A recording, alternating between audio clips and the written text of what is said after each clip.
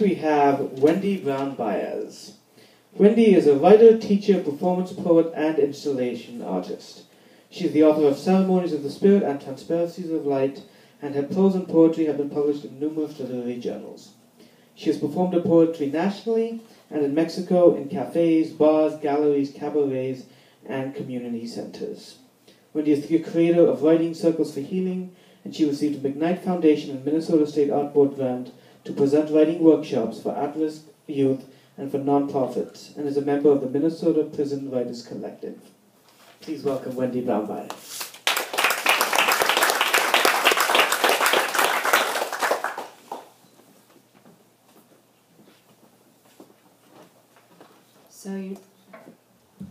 So you know it's not too early for Christmas presents.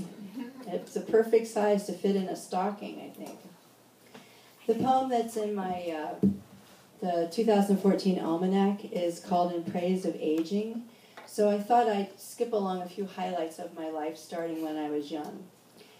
This poem takes place in Spain, and it's called Recuerdos, which means souvenirs. I remember the gentle waves and how we put our feet in the water and sang. The sky piercing blue. The seals came out to play on the rocks.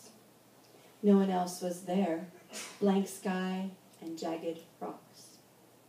The wind sunk to a whisper, wine warmed by sun. We passed the bottle back and forth. Your golden hair cascaded in your eyes serious like the sea.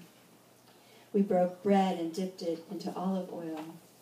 Somewhere we had found a cracked dish. We spit olive pits into the sand, my hands warm and oily. I smeared them on the dry cracks of my chapped feet. We smelled like sun and girls. We laughed and you shook your wild cascade. We had to shield our eyes from the sharp brightness of the sun. We knew it was time to go. I don't remember anything we said, only the sweet taste of tomato. You always carried salt in your bag. We were young. No one had died yet. The stretch marks on my belly were iridescent. My silver earrings. My cross had small turquoise stones, and one had fallen into the sea, my offering. Later, I would replace it. My hair was long and streaked with sun. We were brown. We were innocent. We thought we would always be free.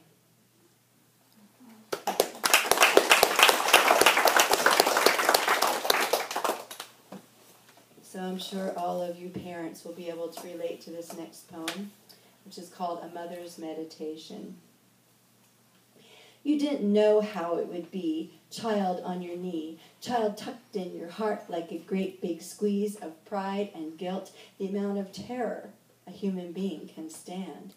The child able to stick her hand into sockets or fire, able to choke on the forgotten lost penny, scrape her knee, break his head, fall down. We all fall down when toddling our way to freedom. When your child takes off on his bike, runs off to the courthouse for the wedding you're invited to at the last minute, runs off to war, joins a commune, or hitchhikes across some lush jungle country you do not trust, not within an inch of your life, but she does it anyway. And you let her, because a parent's wisdom is about letting go. Providing the net when her feet slide off the rope. The welcoming pole when she slides into quicksand. You didn't know. How could you know? There's no amount of conversation to predict the way your throat knots up in pride or guilt. The way you see yourself in him magnified, certain of your mistakes. The way she rebels and tells you to go to hell. The way you love him when everything else is ruined. The way she loves you back as if nothing else matters.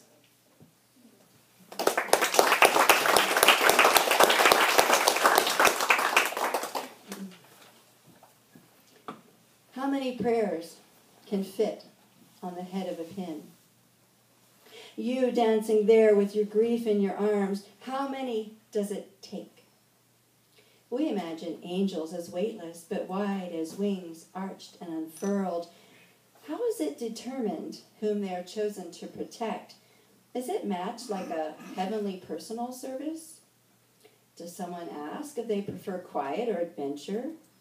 Do they want to swoop up someone about to step off the curb or whisper quietly in a dream?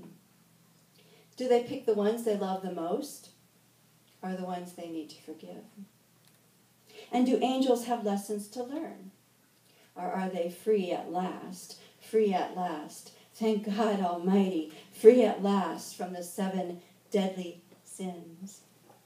Wide enough to fill all the space in our hearts, but innocent enough to fit on the head of a pin. How can you dance when grief has torn you into brooks and branches, bracken and thorns, when grief has taken you to puzzles that cannot be solved, cannot be given away?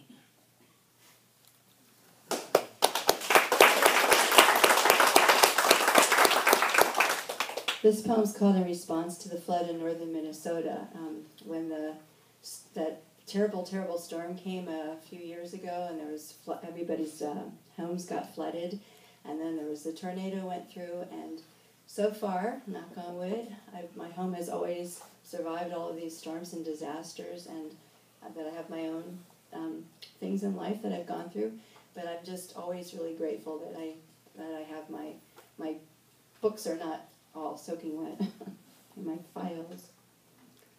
I am blessed to step under a shower, the gush of hot water, to have indoor plumbing, sleep in a warm bed. I am blessed to be able to buy groceries, buy even flowers, buy even candles, paper towels, to have a light, a TV, to play DVDs, have a pile of books teetering on the edge of a table.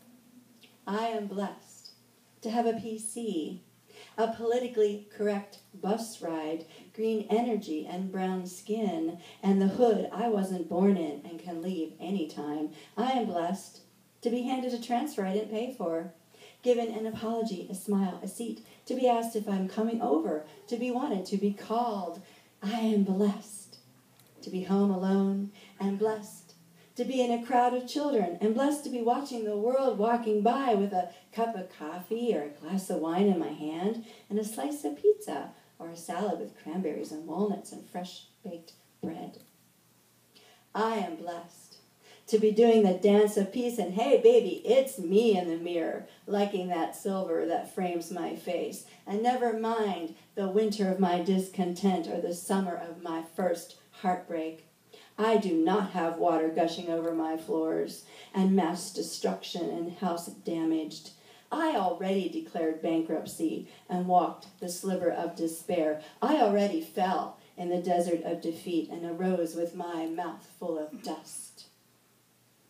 I spread the ashes of my lover and thought of how two can make a soul or break a promise. And I tasted the ashes when my husband confided his HIV status was acute again, and I sank up to my neck in ash when I watched my son's mortal remains swirl away in the river.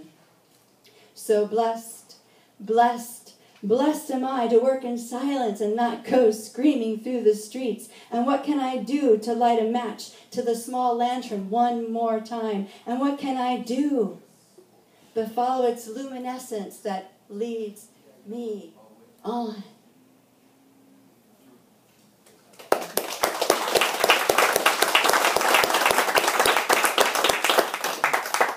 So my poem is on page 11 in the 2014 Almanac. I've had hip replacements, so sometimes I feel kind of creaky, and sometimes I feel maybe a little older than I am because of that. But there's good things about aging too. In praise of buses rattling through the streets, in praise of passengers jostling for a seat, in praise of a transfer I didn't need to buy, in praise of snow falling from the sky and my down coat, bought second hand but warm, in praise of hips creaking in the wisdom of my years, in praise of sneezing, runny nose, and tears, in praise of vision dimming and yet wide, in praise of knowing what I can't do and why, in praise of unlimited possibilities, choices made one by one, in praise of the walker I no longer need, in praise of someone rising to give me a seat, in praise of movement each time I must go, in praise of fast and immediate turning to slow, in praise of loving what I have and letting go of what is already done, in praise of parties where I left too soon, in praise of dancing beneath the silver moon, in praise of youthful folly when I was dumb, in praise of turmoil, at least I wasn't numb, in praise of a life full of stories, full of snow, full of sun, in praise of feeling I have really just begun. Thank you.